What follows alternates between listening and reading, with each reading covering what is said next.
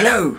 Right, now, I'm going to record this because I thought, okay, this will make an interesting video-ish. Sorry, I'm looking over there, I shouldn't be. This will make an interesting video, I hope. Treasure Island, one of the problems, there are a couple of things I need to make. One of which is a sea chest. Now, I was thinking, do I buy one? Do I get one somewhere else? What do I do? And then I figured, I have this blue toy chest.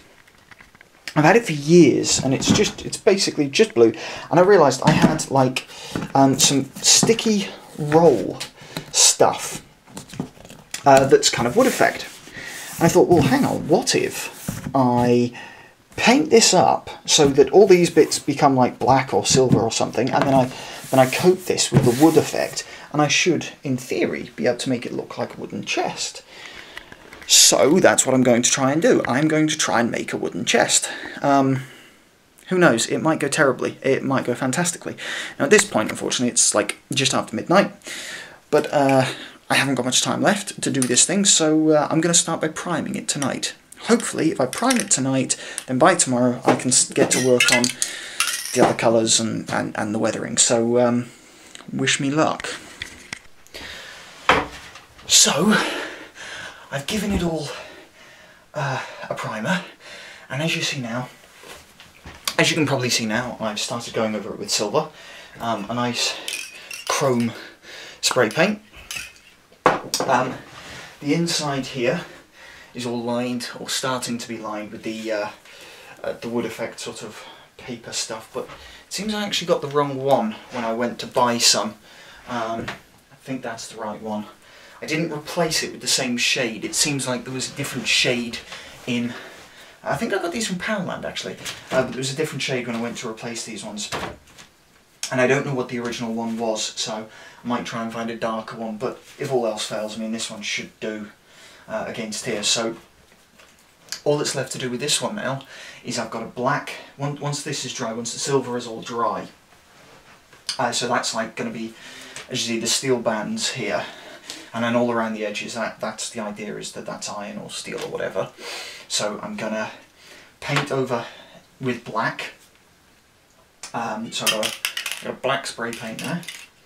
And then I've got a little trick actually that I picked up from tested.com, so I'm going to try that out. It may not work, it may work, I don't know, we'll see. I've been dying to test it out though, and this is the perfect project for it. So black spray paint is going to go over the top here once this is dry. This is still very, very wet. And then once I've done the layer of the black, the only thing left is the red oxide. This is red oxide, isn't it? Yes, transparent red oxide. That's what comes next after the black. So what I'm going to do with this is I'm going to basically hopefully strip off some of the black, and then I'm going to dilute this down and try and just use like a mucky rag, lob some of this in the mucky rag, go around the edges and just try and dirty it all up, and then go over with a clean rag and try and take this stuff off.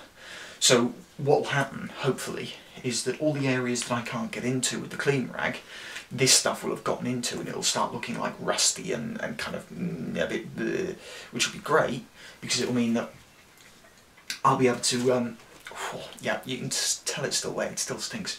Yeah, it'll look like rust has started to gather just on the edges and just on those little bits that you can't really get in. Hence the paintbrushes, which I haven't opened yet. I went and bought a whole load of new paintbrushes because I can't find my old ones. Yeah. I used up a can and a half of primer last night on this. Guess it's time to go and buy some more primer. For now though, I'm going to leave that dry, and I'm going to have to leave that till tomorrow, I think. So if I come back looking completely different, it's because I've come back to this another day. You'll also be able to see the backdrop, the Treasure Island backdrop. I got it set up last night because I was kind of bored and doing stuff. It's a bit worse for wear, but it kind of looks cool. You've got the sort of tropically trees up in the bottom, you've got the sand, and then you've got the beach. I'm actually going to have to hang this lower, so the trees are going to be sort of down, top of the tree line will be here on the actual set. And then above that will be blue fabric, just for the sky, because this is only like 4 foot, and I need 4.5 foot, and I need it to be 7 foot. Ideally, I need it to be 7 foot, so the actors can't be seen behind it. So what I'll do is I'll pin this, or I'll attach this to a back cloth, and then this will just go over the top. I also, now this is pretty cool. Let's just take you off the stand. Now I also have a really, really cool other little thing that I picked up, which is a palm tree. A lovely little palm tree. And the other thing is here, right, I've got loads of this backdrop stuff left. I've no idea what I'm going to do with it. Literally, it's a case of, oh, lovely, lovely, it's weird seeing a palm tree in the background. It's kind of cool. Yay! Yeah, so palm tree, back cloth. There, as you can see, because it's not full height, so if I'm 6'2", and if I stand behind it, it's kind of like a foot off the ground. I'm 6'2", so it's about 4 inches too low, so it's about a foot and a half there or thereabouts too short. So the idea is that up here is going to be like a blue cloth. So this will be down sort of about here, and then there'll be blue cloth above, and we'll see how it goes. So, Treasure Island stuff, it's actually been really fun today. Bear in mind, I've done this after a long stage door shift as well. Or not a long stage door shift, it was just a normal stage door shift, but it was a stage door shift nonetheless. And yeah, that's what I've done it after. Yay! But yes, here we have our, you can see the primer didn't quite cover all of the blue. That's kind of my fault, because I was pretty bad at it. But you can see where I've gone over with the primer and then over with the silver. The silver actually looks pretty good, I hope, close up. It's all looking fairly cool. And then, actually what I like here is I went over this with the primer, then the black, then some of the silver. And you've got like this, you've got a bit of, I don't know whether the camera's picking that up, but you've got a bit of depth and a bit of texture there. Just where I sprayed a bit lighter on some of the edges, so hopefully that will get picked up. And then inside, you see here, I went over with a really, really bad job. You can see the bubbles. I'll have to go over with a knife and just pop some of these bubbles here. Get rid of these air bubbles. And smooth it out. In fact, I might do this all over again if, as I say, I don't think the colour matches. The texture matches, but I don't think the colour matches. So I might go over that again.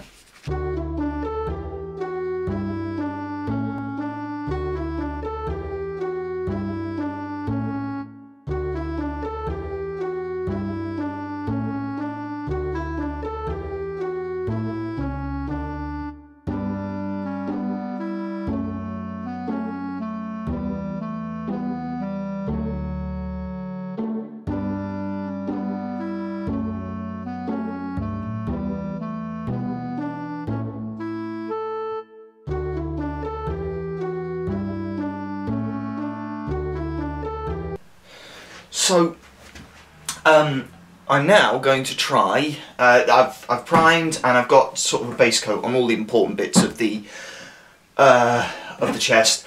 I've got some silver over what are going to be the bands of the chest. And one of the things I'm going to try is a trick with toothpaste. I saw this on Tested, and basically the idea is that where you want something to look weathered, you use toothpaste and you smear it on sort of just various areas, and then you go over it with your top coat. Once it's all dried, then you come back with a wet cloth or a damp cloth and just wipe it off, and hopefully what should be left is, you should see the undercoat and the top coat should be taken off as well as the toothpaste. So I'm going to try this. I don't know how well it'll turn out.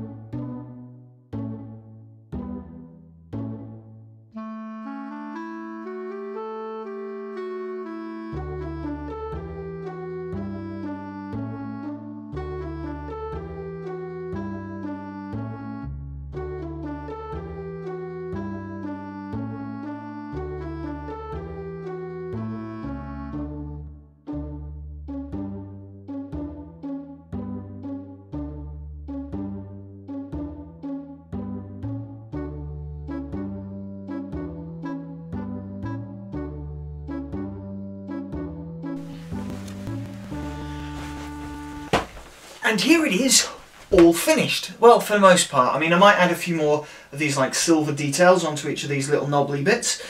But for the most part, the chest is done. So I turned a plastic chest into, well, what will hopefully suffice for a sea chest. It was a lot of work, but you know what? I'm actually quite pleased with it. I think it looks pretty cool. Still, I'm not entirely sold on the black. I think I wish I'd have gone with the silver, but still, there you go. That's me making a prop.